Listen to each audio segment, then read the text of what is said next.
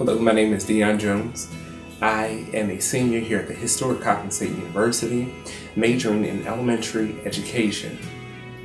I am a private donor scholarship recipient.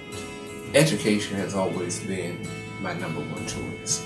I can remember ever since I was a little boy in elementary school, I always viewed my teachers with such great respect, had such great joy, because teaching is what I've always wanted to do. And so to me, I define this as something that I have been called to do. I am proud to say that my experience has been awesome here at Coppin. I have been a part of the Coppin State University Gospel Choir. I served as the business manager, and I'm also proud that I have been on the Dean's list for several semesters here at Coppin. So I have thoroughly enjoyed my time here.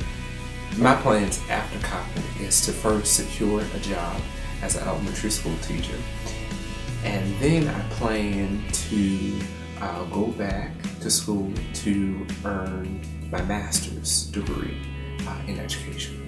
The private donor scholarship is extremely vital to the student body here at Coppin State University, and we are in need of this program because it helps to fund our education. And I could not have made it thus far without every donor that has taken the time to share their scholarship, that has taken the time to help me on my educational journey. So I have been in need of this scholarship, so it's been a great asset to me.